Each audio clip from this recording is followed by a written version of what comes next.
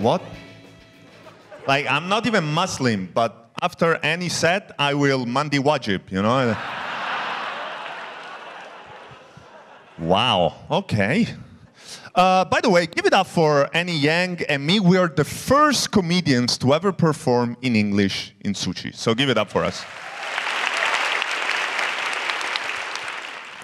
Doing stand-up comedy in your second language is already difficult, but doing it in English is even more difficult. Because it turns out that English is the language out of any other language with the most words. English has around 170,000 words. To put that into perspective, the second language with the most words is Russian, which has around 150,000 words. That's a 20,000 words difference, which means that Russian people simply don't have some of the words that English have, like please, or thank you, or Ukraine is an independent country, I don't know.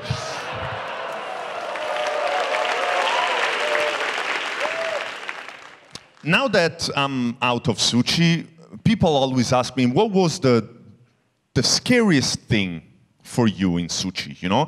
Were you afraid that you were the only bule? Or the fact that you don't speak Bahasa Indonesia? Or were you scared that Yono was going to bite you at some point? But for me, the worst part about SUCI was the ComBud, the comedy buddy. For you who don't know, basically the day before the show, Compass would give each contestant the opportunity to work with a comedian.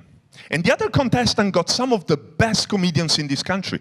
They got Arif Prata, Remin, Danny Belair. Compass gave me Ben Dhanio.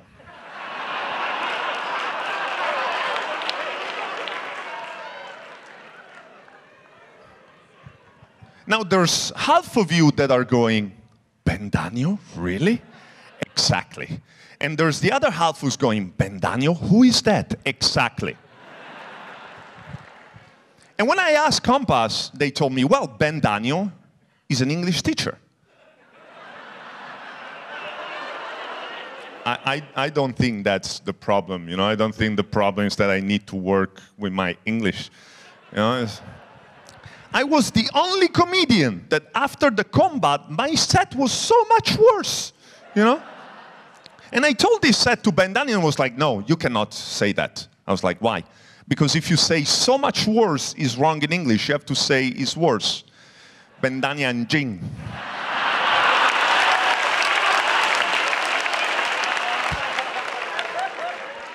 But Compass was right. I need to work on my English, apparently. Now, the best thing for me about SUCI is that finally, for the first time in my life probably, my mom was so proud of me. She watched every single show that I was in. But my mother, okay, give it up for my mother. She doesn't deserve it, but it's okay. But she only speaks Italian. She doesn't even speak English. So after every show, she will call me, and I would have to do like Ipsy, you know, I would have to translate everything. And she would tell me, okay, what did Radit say? And I would tell her. And what Abdel say? And I would tell her. And what Komang say? I have no idea. And it's not that he speaks Bahasa Indonesia. The audience has no idea. The other judges have no idea. I don't even think Komang has any idea. He just says stuff, and everyone loves it. I love Komang. And then I would have to translate my set. And some jokes are easy to translate, but can you imagine how impossible it is to translate to a 17-year-old Italian grandmother the concept of aku cincau kamu? Okay, Mom, listen. Okay, so in Indonesia, there is this seaweed called cincau, and they put it in cappuccino. Why? I have no idea. That's the point. And then there is Gautama. What is a Gautama? No, is a person. Gautama is a daddy funny, and he does the riddles, and everyone loves the riddles except one Chinese movie producer, and And he said he doesn't like Dorito, and everyone went crazy and started tweeting. And you know what, Mom? I got close mic. Don't worry about it. Just fuck it. So my mom now thinks that I was number 5, not number 3. And I told my mom, listen, I'm not going to do this anymore. If you want to watch me on TV, you need to learn English. So now she started learning English. Her teacher is Ben Dhanio.